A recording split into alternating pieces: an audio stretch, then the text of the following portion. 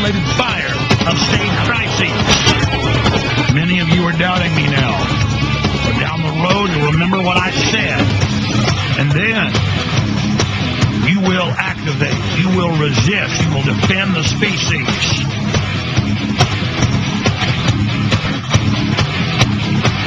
You're only alive once, but you live forever through the species. You can physically fall, and it doesn't matter. But the species is overtaken and damaged by these people. We all fall. You know in your gut, in your DNA, I'm right. And I say, arise, humanity! Arise to tyranny! Activate the survival mechanism! Resist the enemy! Break your conditioning! Stand up against the globalists! Don't let them control the future and dominate human society! Don't let them control your destiny! Let's go to your phone calls here. Let's go to Dave in New York. You're on the air, Dave. Hey, Alex. Nice to Hey, buddy. talk to you. Nice to talk to you, Dave. I just want to say I heard on a show last week that part of the GPSing through the census people taking is part of the cap and trade and carbon tax. They're going to track you in your car from your home port, and they're going to bill you or calculate your tax credits from your mileage. So yeah. I guess the intention was to get all these GPSs in the car. I wouldn't be surprised if before long to make it a law to put it even in your older Oh, no, model. that's why the OnStar and the other companies are all GPS triangulated, or GPS trackers, all cell phones by law in the 1996 Telecommunications Act that put in all the snoo pubs by October 1st, 2001, had to be satellite coordinate tracked. They're not GPS themselves, but the cell towers are, and the actual patents are in. They're going to tax you mile to mile by your cell phone. And I remember when I first got on air 14 years ago, I was sent all these publications by local engineers about the federal plan to tax us by the mile. Then 10 years ago, England and Germany started putting it in. And then now the feds have announced, his transportation secretary said this is the next phase. And then when we say we don't want it, they laugh and say it doesn't exist. But now it's all over the news. It's going to cost $165 to travel from Austin to Dallas and back. That's the Fed's own numbers. There's no level of raping they're not going to give us. And it's all going to go to bankers. And if you don't like it, paramilitary forces are going to gun you down. You try not paying the tracker tax. The cops are going to pull you over. And if you resist, they're going to murder you. And see, when I make the point that we're living in tyranny, is that not tyranny, Bubba? And as the economy declines, it's going to get worse and worse because they're going to need the tax revenue even more severely and more severely. It's about breaking your back. It's about driving you into submission. Right. And we have to be kept in a perpetual state of anxiety. I mean, they learned that from advertising. Advertising keeps us in a perpetual state of anxiety. Therefore, if you weren't anxious about something you see on a commercial on TV, you wouldn't buy it. So, I mean, they know that technique. They have to keep us in a perpetual state of anxiety, and this psyop. Yeah, and they don't need the money. They don't need the money. More than half the federal money goes to interest on the debt, and that was last year's number. Now with $23.7 trillion in 10 months, everything's going to go to the debt, just like a third world country. And they're going to squeeze everything out of you, and then they're going to bankrupt you and then say, we'll give you money and welfare, but you got to get your tubes tied. After you start, everything will be overseen by the control freak, degenerate eugenics. Everything. Total bondage, total rulership. Your kids will be in black uniforms. You'll have to kiss your college kids' butts when they come home with their arm patches on. It's already happening. I'm already getting reports from parents, their kids in red and black uniforms with city year coming home and bossing them around. All these do-nothings on power trips. This is hell. They've done this before. This is a government of hell. I'm with you, Alex. And we love you here in New York, and keep up the good work. We'll keep up our end. God bless you, sir. We love you, too, there, my friend. Good to hear from you, Dave. I was saying, I'm afraid, Dave, from the HAL 9000 2001 Space Odyssey. I'm afraid, Dave. I'm afraid. All right. We'll take you out a little bit of music here in the Court of the Crimson King.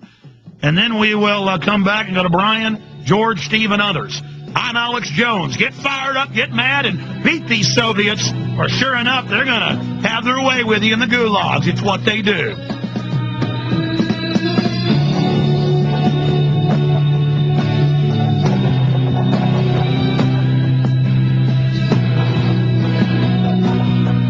Blood flows.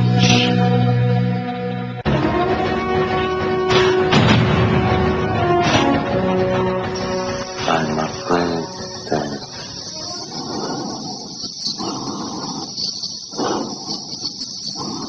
Dave, my mind is going.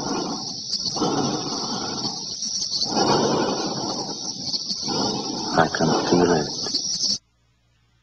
You can, New World Order, just like you're turning off our society, turning off our energy sources. You get us in your compact cities, get us all dependent on your fiat currency debt system, and you pull the rug out from under us. I mean, the level of stealing, double the GDP in 10 months.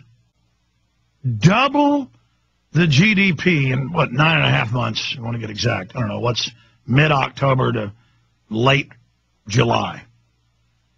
October, November, December, January, February, March, April, May, June, July.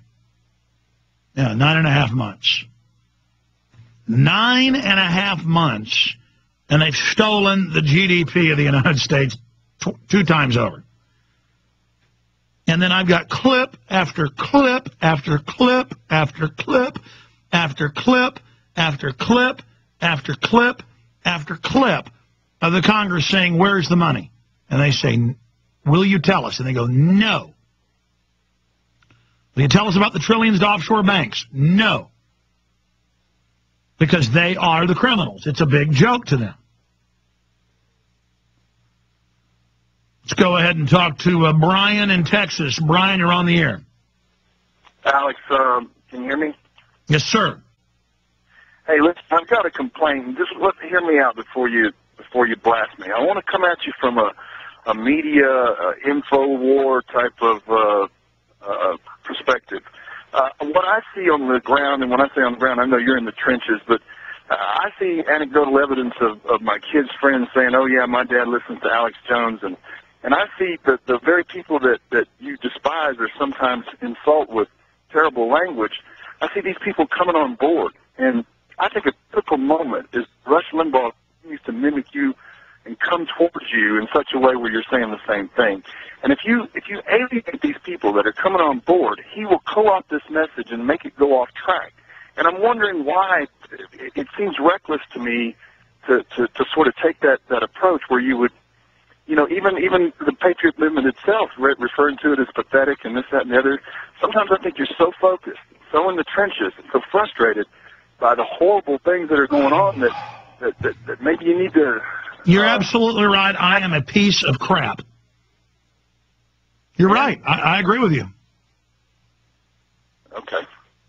That's just a request. I'm not demanding it, but I sure think it would help. Well, I mean, just hold on a second. We're all pieces of garbage, but we're also, all of us, wonderful. We can reach for the heavens. We can also fall into hell. So certainly I don't have all the answers, and I make a lot of mistakes.